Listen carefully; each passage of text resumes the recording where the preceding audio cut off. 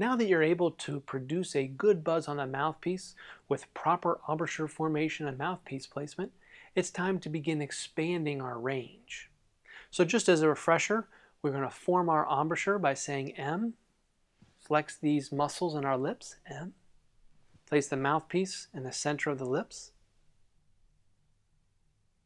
We'll take a breath through the corners of our mouth,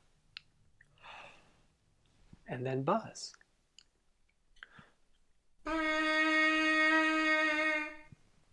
Now we're going to add to that the sirens or glissandos, where we go up and down.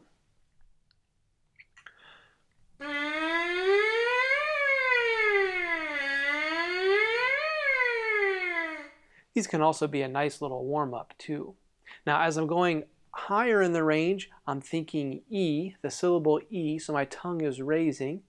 And as I go lower, I'm thinking ah, and my tongue is getting a little bit lower. That's going to help us increase that range.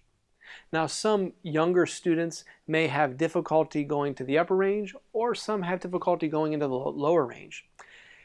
Either way, we want to expand the register. So I encourage you to go to a piano keyboard or a keyboard app on your mobile device and work your way chromatically higher and chromatically lower, matching the pitch on the mouthpiece.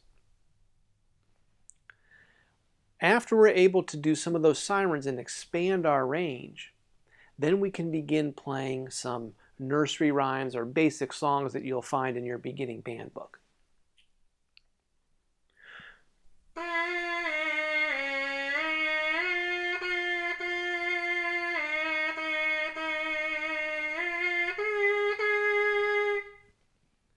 So be sure to watch the next video where I describe how to take the buzz on the mouthpiece and add it to the trumpet to create a sound on the trumpet.